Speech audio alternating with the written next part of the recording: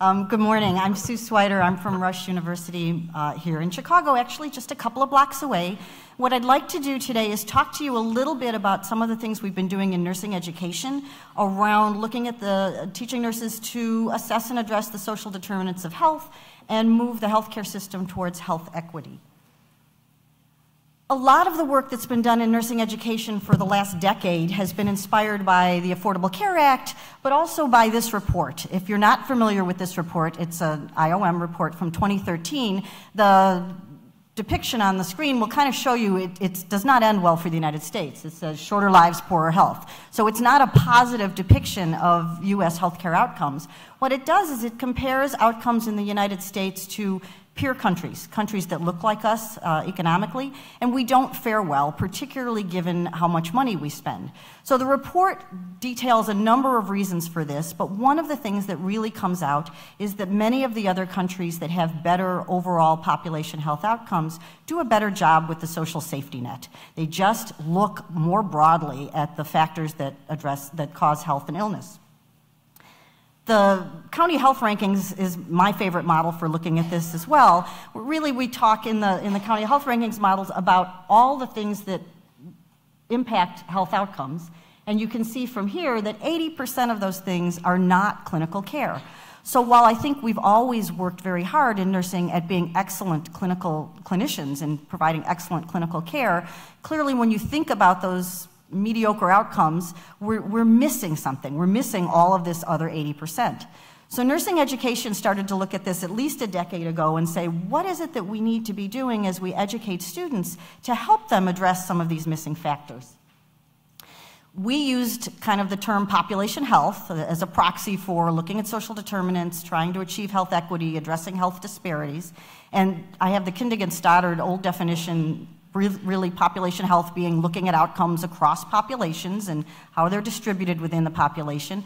For us in nursing education, or for many of us, it's boiled down to social and environmental determinants of health, looking at disease prevention, looking at coordinating care both inside and outside of healthcare institutions, and population management. So we really tried to look at this concept of population health across the care continuum. So not just where you might automatically think it falls in public health, but really what do these population health skills bring to you in the ambulatory care setting or in the acute care setting? What is it that would be helpful there that would really help move the needle on changing healthcare outcomes?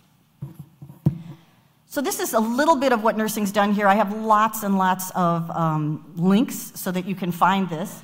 But some of what nursing's done is there's been 2 reports out of NACNEP, the National Advisory Council on Nursing Education and Practice. The first one is on public health nursing, and you say, well, why just public health? Well, first of all, I'm a public health nurse, and I got to put it up there. But secondly, it's because I think public health nursing has addressed a lot of this for a long time. So I really think in nursing it behooves us to look to our public health, those within us that work in public health, because a lot of this, how you address the social determinants, how you look at rates and epidemiology, and is things that are in public health's wheelhouse, and we have content and skills we can share with the rest of nursing. The second NACNEP report was population health specific. What are new nursing roles in population health?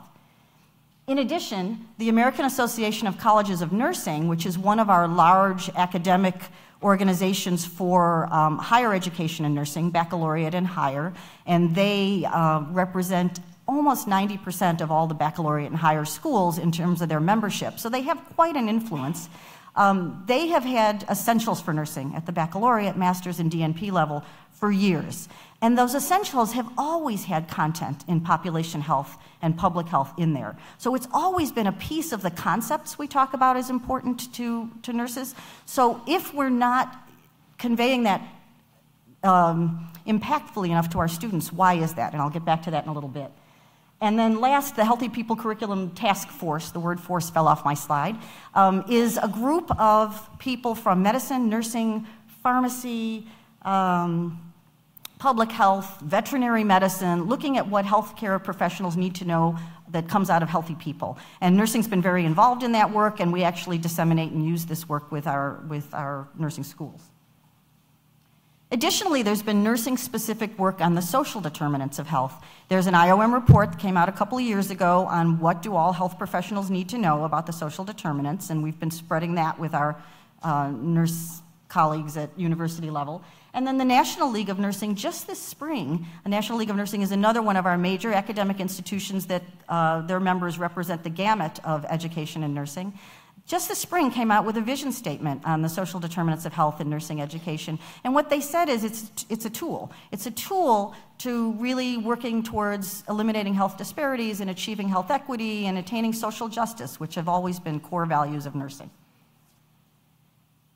In addition to those kind of white papers and documents, AACN has had funding from the Centers for Disease Control now for 7 or 8 years. Part of a collaborative, CDC funds health profession schools to look at public and population health curriculum. So they fund the Association of Medical Colleges, the Schools of Public Health, and APTR. The funding they've provided AACN for the last 7 years has done something with the goals that I have here. It's to strengthen the public health nursing workforce. It's to really enhance curriculum in what I talked about as population health. And it's to encourage nursing schools to provide really robust community experiences that help students see population health, health disparities, et cetera, as part of their nursing education.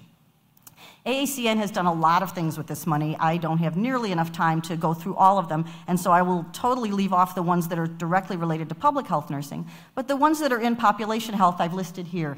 A lot of faculty development. There's been webinars. There's some white papers on the AACN website on teaching population health. There's some exemplar schools out there. We've been able to fund DNP projects across the country where DNPs are doing scholarly work as part of their degree in population health issues. We've been able to fund faculty small evaluation projects. So when faculty are doing work in non-traditional settings with their students, oftentimes they don't have the opportunity or the money to evaluate the impact on both the students and the community, so we've been able to fund some of that. We've created population health learning hubs. There's 4 of them now across the country, and these are schools of nursing that join together with local health departments and at least one non-health community organization to address a health issue in the community. So we have 4 learning hubs that are in process. And then we've been working with the Practical Playbook and the Camden Coalition around curricular innovations that we can share with nursing faculty. In addition, we've done something that's near and dear to my heart because I've been part of it, and it's been to try to look at, remember I mentioned that the essentials were very broad and conceptual. So at Rush, we might teach population health in one way, and at Loyola on the west side of Chicago, they teach it another way, and we don't have any measures that guarantee that students are coming out, new nurses are coming out with a particular set of skills and abilities in this area. We can't say all nurses, for example, could assess and address the social determinants of health. We can't, it's not like saying every nursing student, you know, when they graduate can take a blood pressure. We don't have that kind of a measure. So we did some work with developing a small vignette through AACN to try to measure some competencies in population health. We piloted it with 3,400 students across a large number of nursing programs and found that this vignette, just by itself, was valid and reliable, and it looked like progression through the curriculum was correlated with how well students did on the vignette. So that's good, but it's a little tiny vignette. We need a lot more of this kind of work to look at what are those skills we want students to have some consensus on that, and then how do we measure them. I want to talk about a second project that is through AARP and the Center to Champion Nursing in America, and this is called Population Health Nursing 1, because there is a 2. We call it PHIN 1, and a shout out to my PHIN 1 people who are listening somewhere.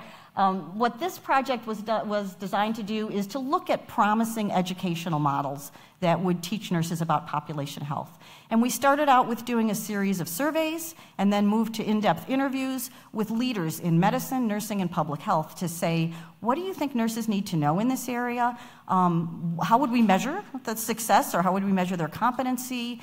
What are benefits to this knowledge? What are challenges to this? And what are the best ways to teach it? And then we picked 6 schools that we heard over and over again from our interviewees to go and that had promising practices to go and do site visits, and one of them was my own Rush, so shout out to Rush. results from this project, I won't go through all of them, but we looked at, again, core content, and core content included being able to assess and address the social determinants, a little bit of EPI, understanding a little bit about healthcare economics and how the way we fund services impacts both the services we provide and outcomes, some systems thinking, looking at health equity as a goal. So there was a fair amount of consensus around those content areas.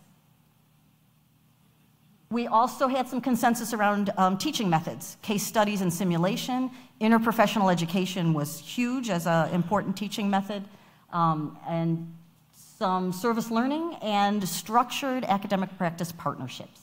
The benefits to this, the people in our study thought were that it had the potential to both impact students and the communities they worked in, and the barriers were significant. They were a lack of measures for ultimate student competencies, a lack of agreement on competencies and measures.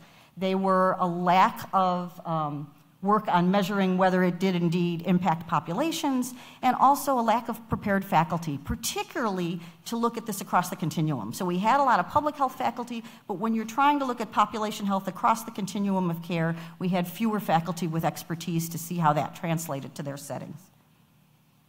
We decided from FIN 1 that we should try to disseminate this information, so there is a report that you can get at on the web. I'm here today talking about it. We're trying to disseminate it to as many nursing organizations as possible.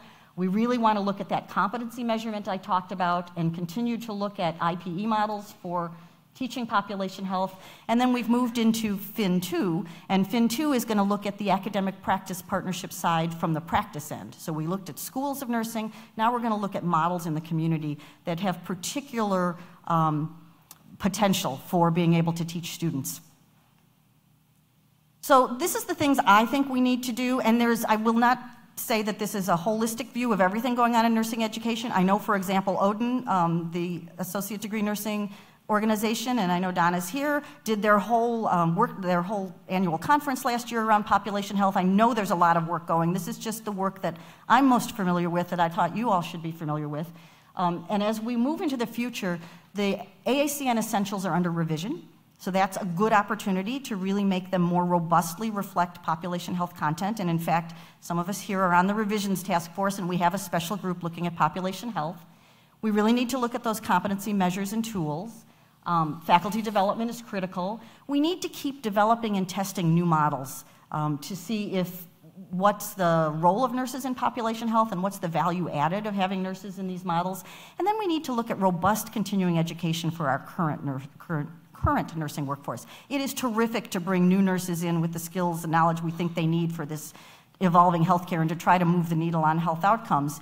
But we have that's a long, slow way to change. We have a lot of current nurses that we need to think about what we can do to up their knowledge and skills to help them work better with their patients across the care spectrum.